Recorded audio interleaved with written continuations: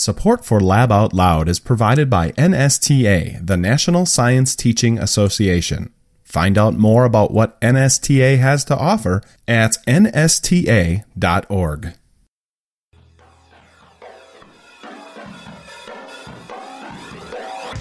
You're listening to Lab Out Loud, Science for the Classroom and beyond. And today our guest is Dr. Lauren Robinson. She takes us to many different places to study animal welfare. As an animal welfare scientist, I go into lots of facilities. I will go to research facilities wearing full personal protective equipment. I actually can get up close to animals or even in contact with them. If you are employed at a zoo, then you may be able to go out for an hour a day, 5 times a week or even less, depending on the project. So there's a lot of variation in regards to how long you spend observing.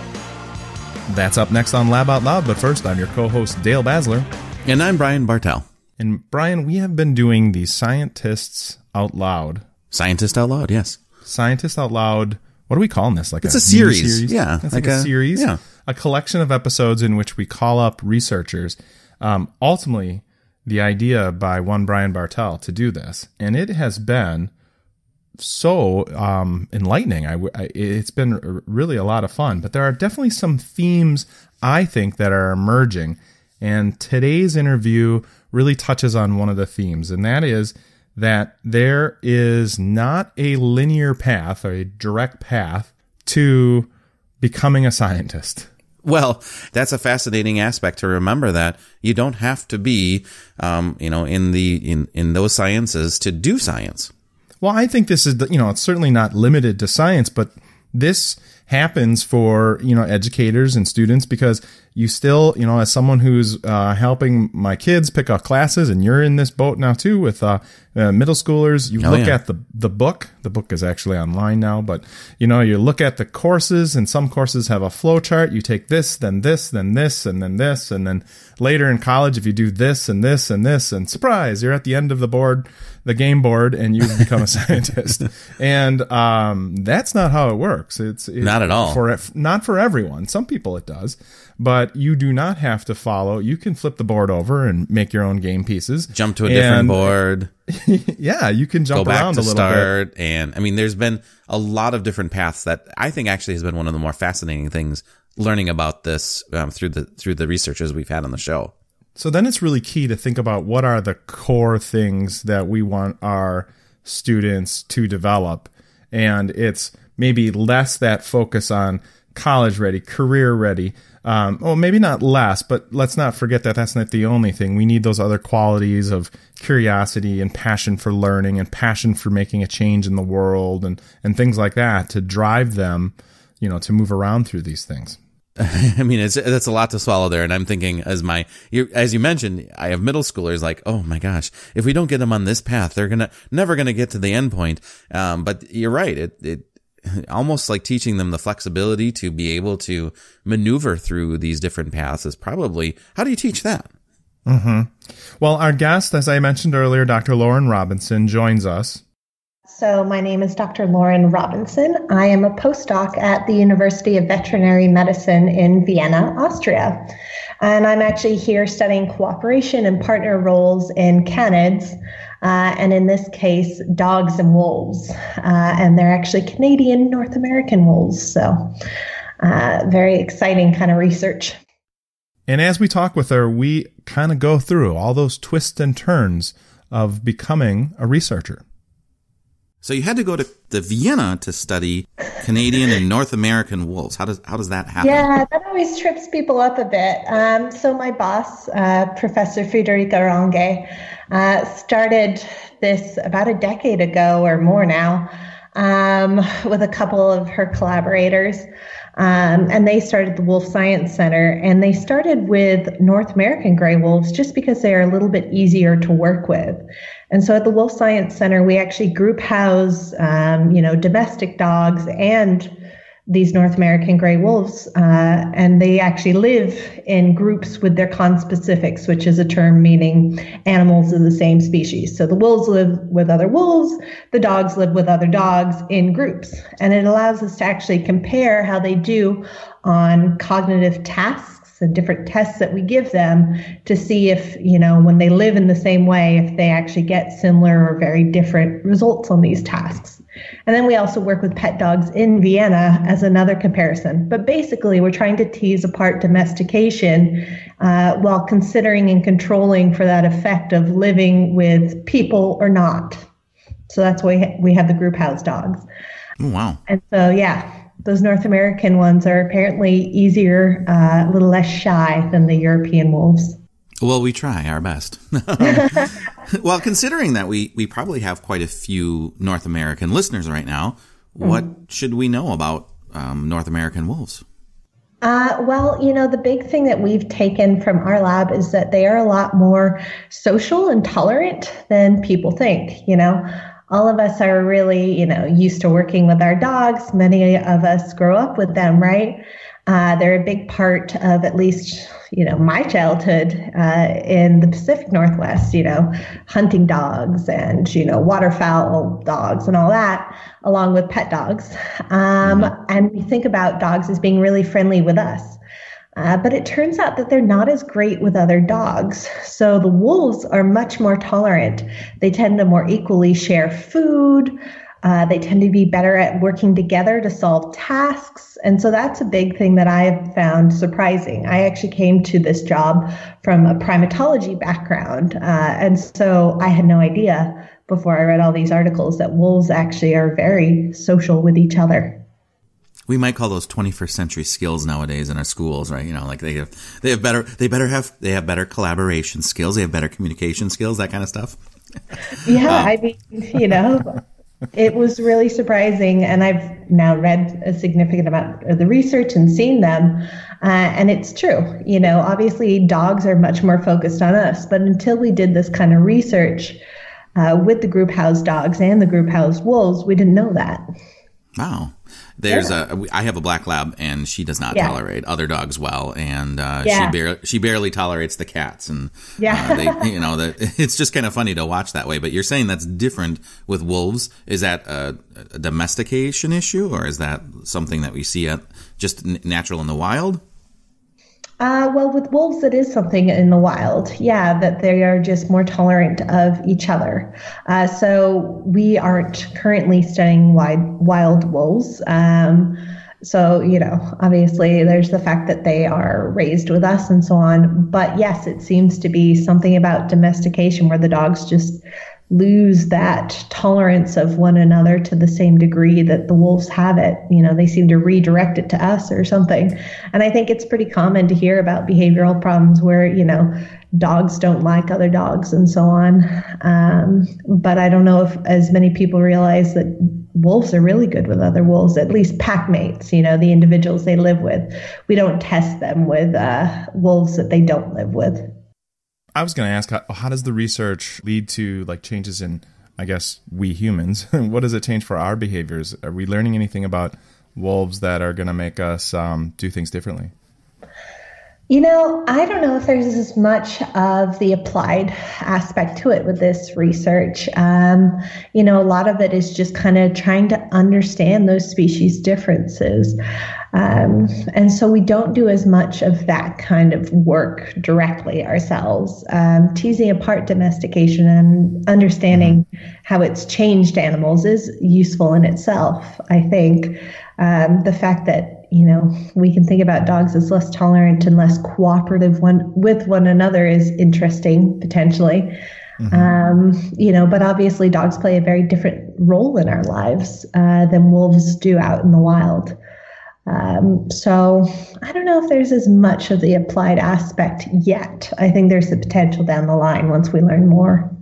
Well, Dale and I live in the northern United States, and we definitely are seeing an increased population of wolves and coyotes and other things like that. So is there something that research tells us or informs us about what we might be seeing in literally in our backyards?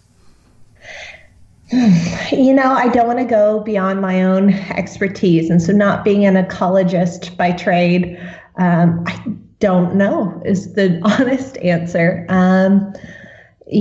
I think it helps us understand them out in the wild in general to think about these family units that, work together and, why they live like that. And what enables it is this tolerance and this cooperation.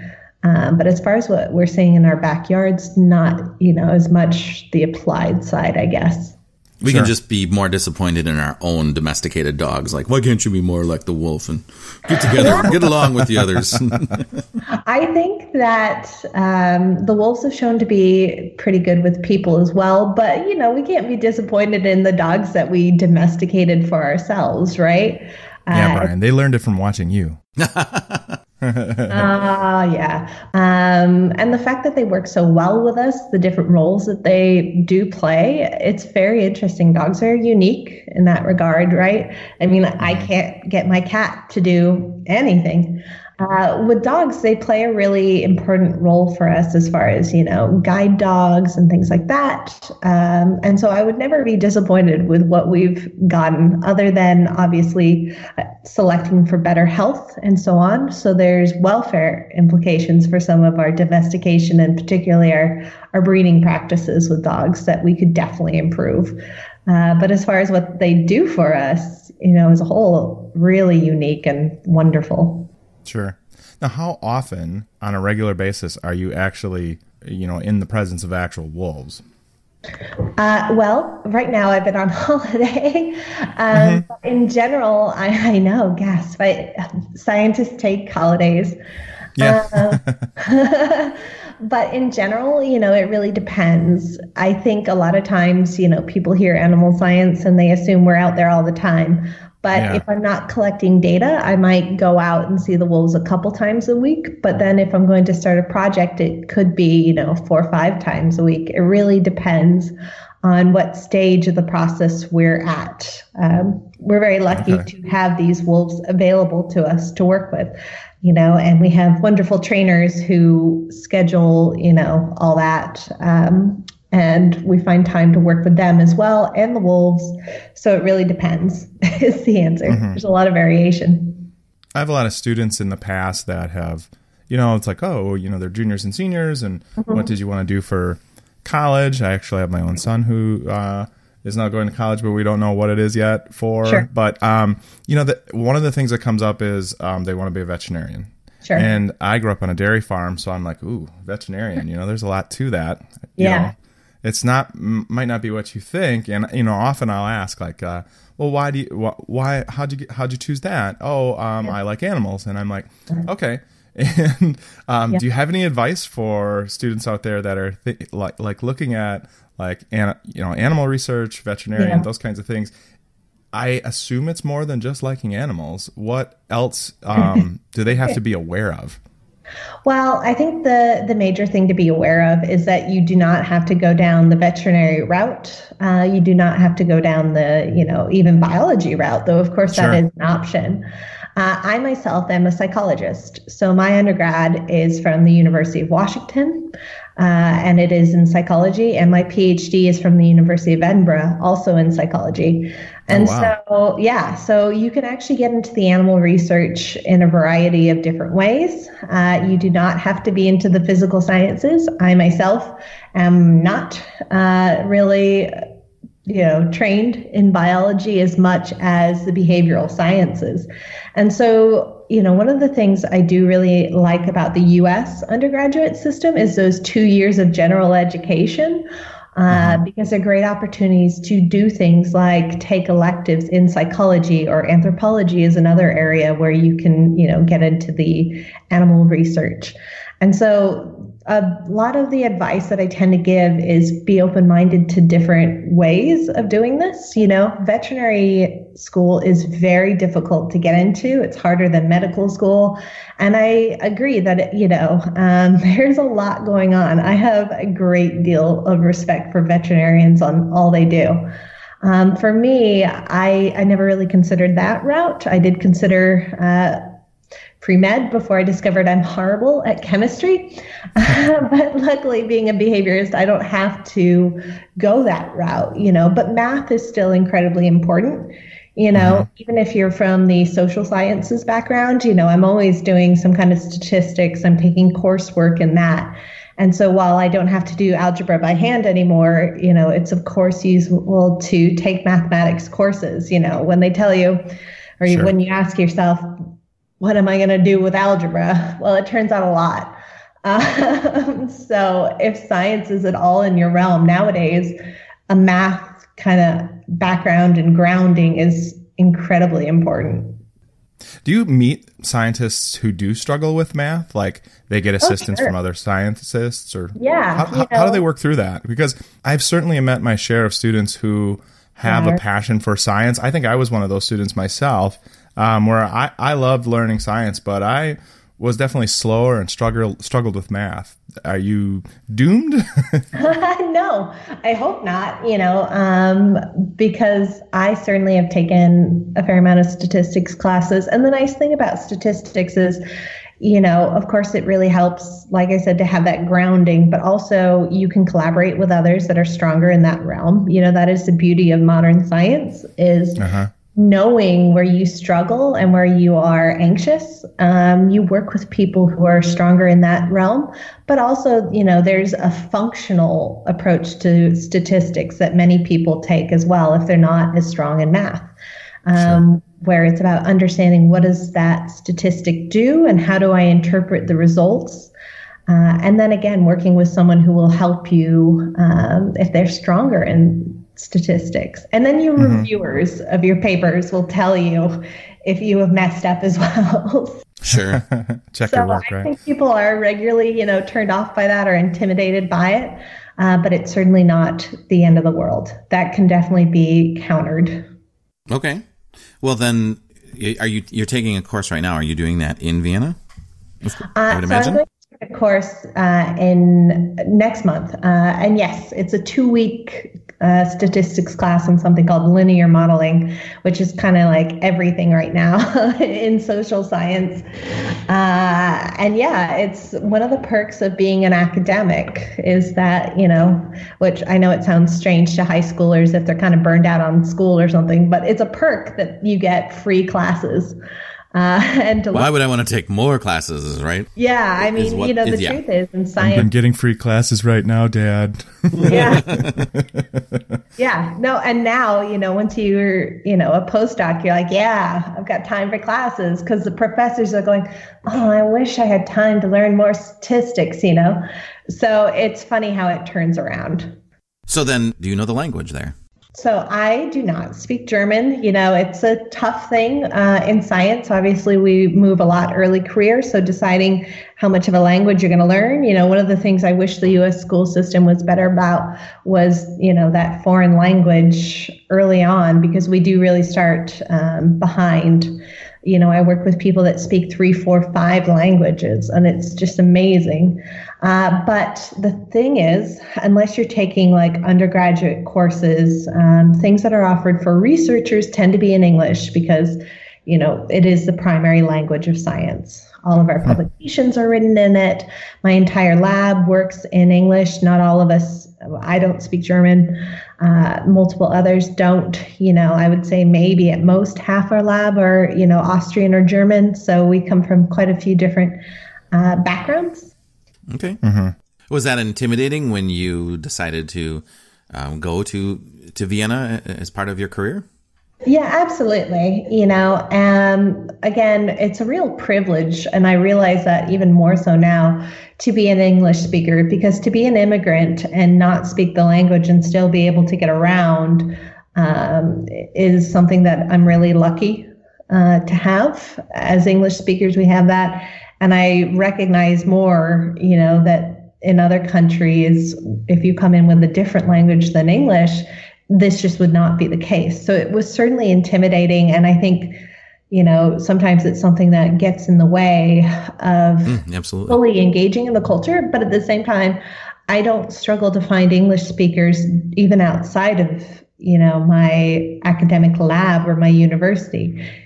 So it's been eye-opening in the sense of how very big a privilege it is to be an English speaker natively.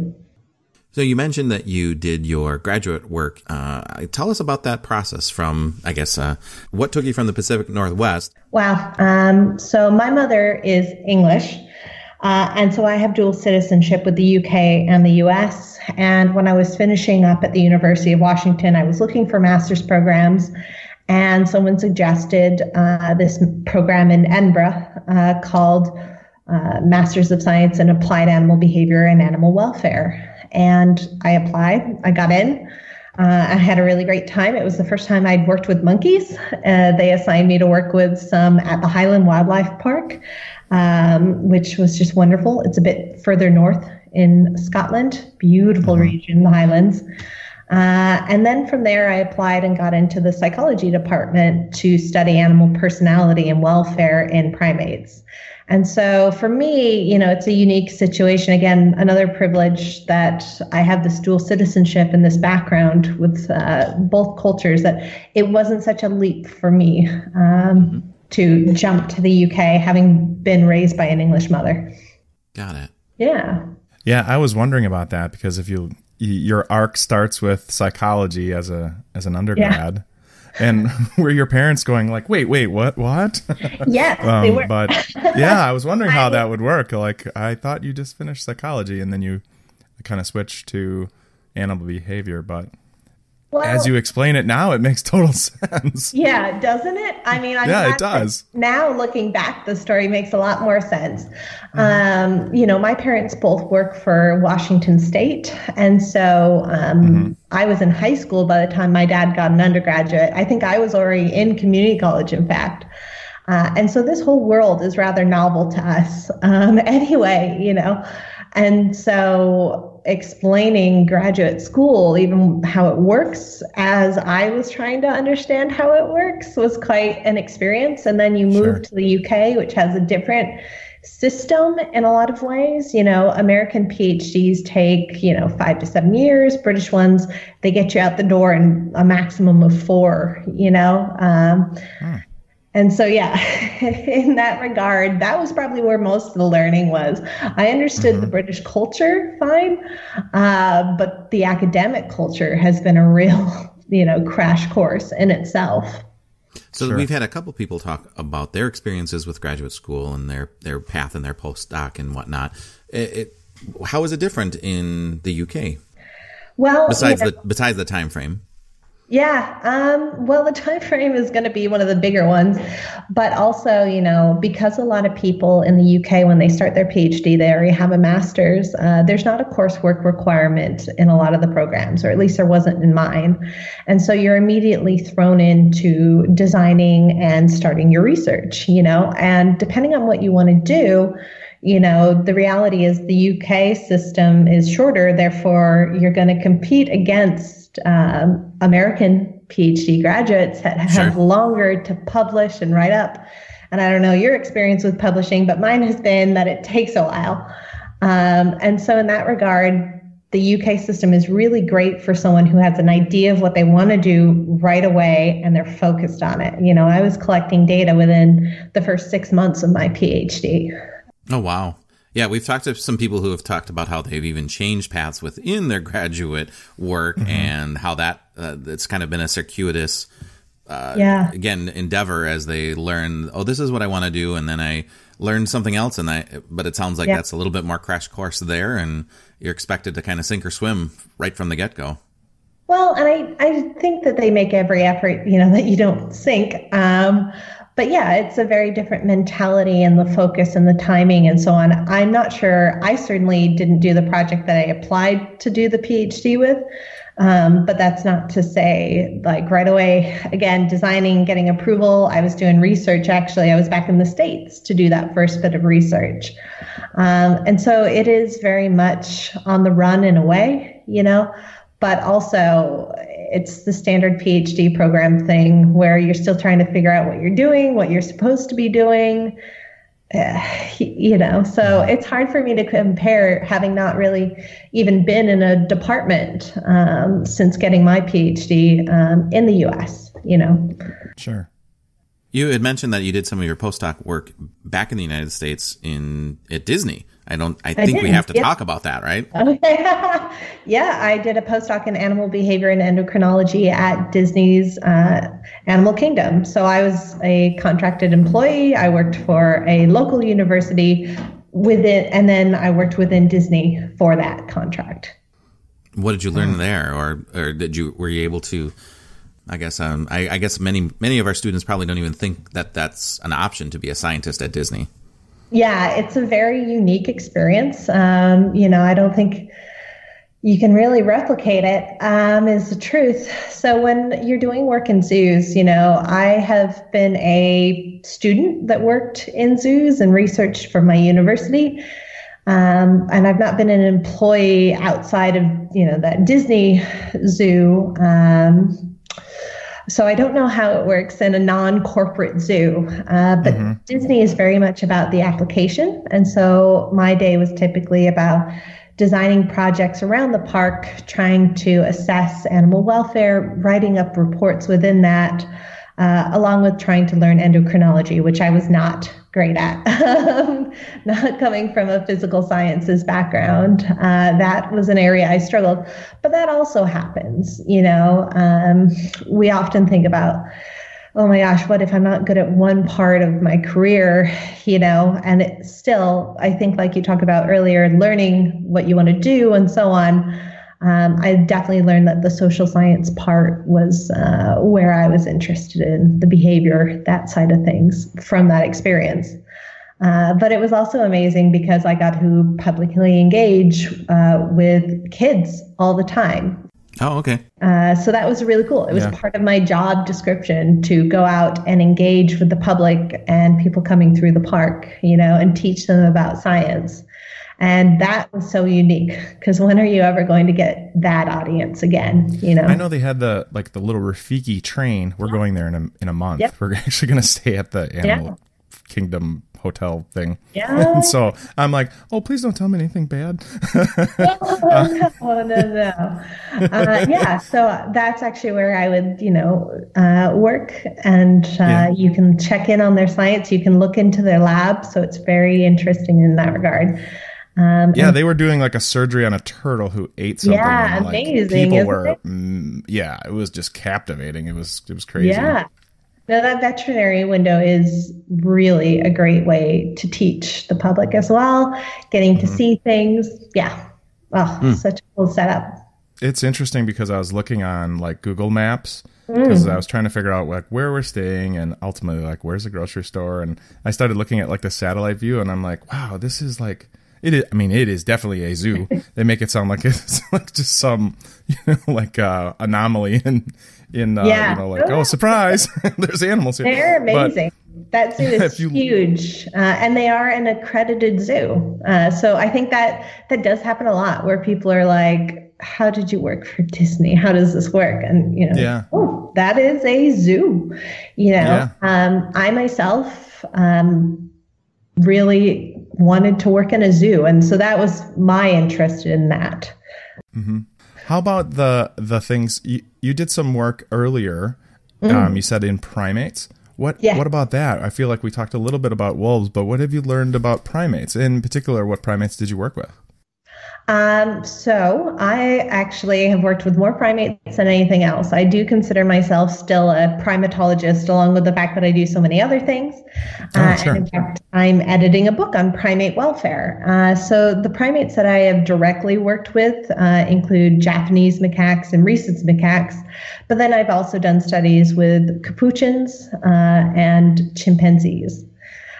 So quite a few different primates. And in fact, my entire PhD was about primate personality and welfare and understanding how the differences in, who they are, their personality, are related to how they feel. So animal welfare, of course, is just a critically important topic. And so right now I'm studying cognition, but that background in personality and welfare is something I'm still really passionate about. And being an early career researcher, something I want to eventually combine with cognition to understand the individual, regardless of if it's a primate or a canid, or, I even did some work with goats. So I work with all sorts of species. Mm-hmm. Oh, goats. Yeah. Disney had some goats. And at first I was like, goats. And then I was really fond of them by the end. You spend enough time with any species and suddenly you're like, goats are just the cutest. Yeah. These aren't the petting zoo goats you're talking about, probably either. No, they were. They were. Oh, they were. Oh, they were. Yeah, they were, but I think they were. I think Nubian goats. So they're an African breed of goat, and so they were pretty large. So there were the petting zoo goats as well. But they're just so sassy. They are. They have really great personality. Like as a personality researcher, I was like, oh, it's not a monkey. It's not going to yell at me. And then within a day, I'm like, what are you doing? You're getting into trouble. You're amazing. I just love you. One of the things that that's going through my mind is talking about the different species you've worked with, and I'm sure our listeners are thinking, how close do you get to these animals? I mean, a goat you probably can get pretty darn close, especially if they're petting zoo goats. But I've also seen pictures in your media that you're kind of like in a hide kind of a situation. You're behind screens, so. Sure. Tell us a little bit about that. Well, it really depends. One of the big things that's important to consider is primates are not pets. Exotic animals make horrible pets. And so, yes, there are cases where I am working directly with animals. I, as an animal welfare scientist, I go into lots of facilities. And that does mean that I will go to research facilities where, wearing full personal protective equipment, I actually can get up close to animals or even in contact with them. It's a really important part of my own philosophy that when I'm doing welfare work, I go in and I look at everything and I don't turn away from it because I'm there to ideally understand and reduce suffering. And so it's important I really look at animals. So there are cases where I have gotten up close. I have taken opportunities to learn. I go to necropsies, not necessarily because there's something that I just feel really passionate about doing myself, but because I think it's important to see the entire part of the process for animals. So there are cases where I do get up really close with the wolves. We may work in direct contact with them with, again, these expert trainers that know the animals. And so we take every safety precaution required, but some of our studies do require working directly with them. So it really depends, but I try not to share too many photos of that because it sends the wrong message. There's studies about, seeing photos of people in direct contact with these species suggests that it's safe for everyone to do. And it's not, Like romanticizing that. Yeah, exactly. I've been studying animal behavior for more than a decade. I've worked, in half a dozen facilities, if not more. And so it's really, I respect animals. I think it's also one of the dangers of this field that people come in and think, oh my gosh, animals, cute, fluffy, blah, blah, blah. But I never lose track of the fact that, a macaque is a really strong species, even though it's, only medium size and capable of doing a lot of damage. I respect every animal I work with, and I take that into consideration when I do work directly with them. And it's not something the public should be doing, of course. So it's a fine line. It's kind of one of those tricky areas. Yes, definitely get in contact with some species, which is a privilege of the experience and respecting animals and building a reputation for that. Okay. When you're observing the animals, how long of what's that like? Field notes, a notepad, just hours and hours. What's a day like that? Definitely hours and hours. It really depends. When you have to work on their time scale. Kind of. When you're a PhD student, if you're going out to collect data, say in a different area that you don't usually live, then you are going to spend all day, every day for potentially months observing animals. If you are employed at a zoo, then you may be able to go out for an hour a day, 5 times a week or even less, depending on the project. So there's a lot of variation in regards to how long you spend observing. But yes, it's definitely on their schedule. If an animal does not want to be observed, they are very good at getting into areas that you cannot see. And you have to move to the next observation. As far as how, there's actually quite a few different programs out there nowadays. So you can do it in pen and paper if that's all the project calls for and that's the only kind of data you need. But otherwise, nowadays, there's applications on, mobile devices. There's an animal behavior program that I think is $2. It's called Animal Behavior Pro. There's, something called Observer, which is significantly more than $2. So you have like your whole ecosystem of apps just for your field. Yeah, it really depends, and the zoos have a program that they've invested in as well. So it depends. There's a really great book on observing animal behavior. Sorry, I'm trying to see if I've got it. Here we go. So Measuring Behavior, an Introductory Guide by Paul Martin and Patrick Bateson is like the classic book in our field. It's something like, I don't know, $30, $40. And it reviews all of this information, which is fantastic. Yeah. Okay. What about, do you design experiments when, is it only just straight up natural observation, or do you design experiments? For example, if you're saying the wolves cooperate, do you put them in scenarios to see if they'll cooperate? Yeah. So actually I'm here funded under an Austrian Science Foundation grant. And that is exactly what we're doing. We're using what are called economic games to test if they cooperate and if they understand the role of their partner. So we are directly manipulating things. For example, the main game that we'll be using is called the assurance game. And it's a game that's been tested with people and, different primates and so on. And basically, you get the choice between stag and hare, and you choose and your partner chooses. If you choose hare, you always get a reward. If you both choose stag, you get a better reward, right? So there's this benefit to cooperating. You have to kind of figure out and reach that. But if somebody picks stag and the other person picks hare, then the person that picked hare gets a reward. Person that picks stag gets nothing.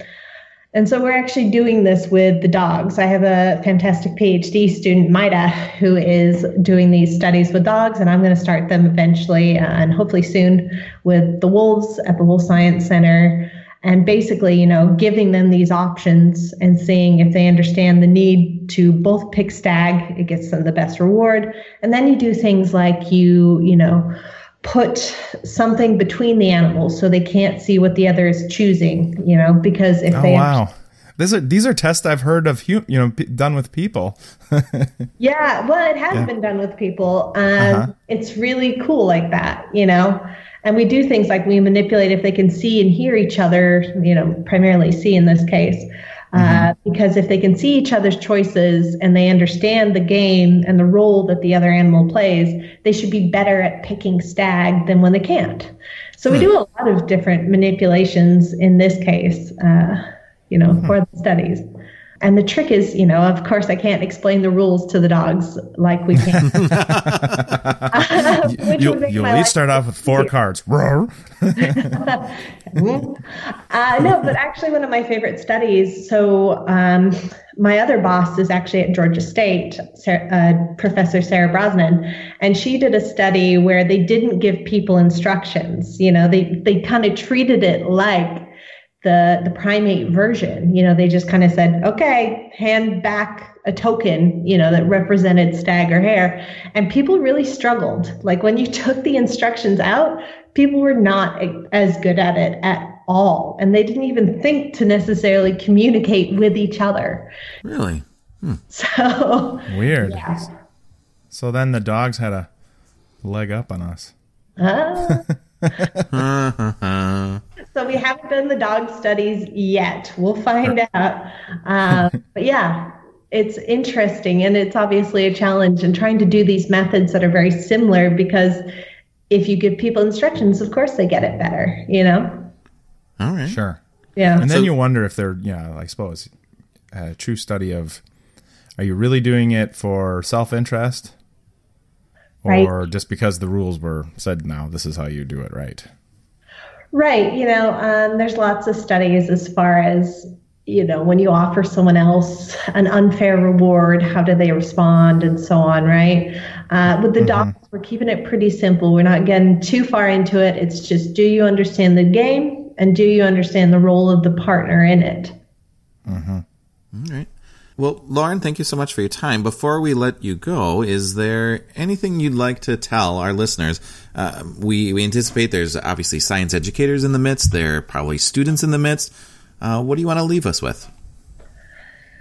Well, I think my main thing, again, thinking about high schoolers in particular, those that aren't sure where they're going, is, again, just be open to different backgrounds, different electives, try different things. Of course, with animals being the focus of my research, it's really easy to think it's all about the passion for just getting to work with animals, which is a huge part of it.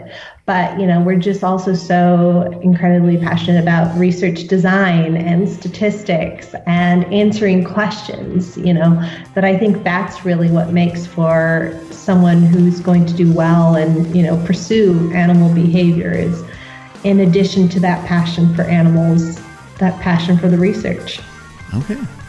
Well, thank you so much for your time, and thank you for joining us and sharing with us what you do and how you got there. All right. Thanks for having me. Thanks for listening to this episode of Lab Out Loud. If you'd like to learn more about some of the things discussed in this episode or previous episodes, you can find show notes at our website, laboutloud.com. If you have a guest idea or a future topic that you'd like to see on Lab Out Loud, go to our contact page and send us a message. Also, you can subscribe to Lab Out Loud on your favorite podcasting app, such as Apple Podcasts, Spotify, Stitcher, Google Play, or wherever you like to find podcasts. While you're there, leave us a review and rating. Your input helps others find our show. Thanks again for listening.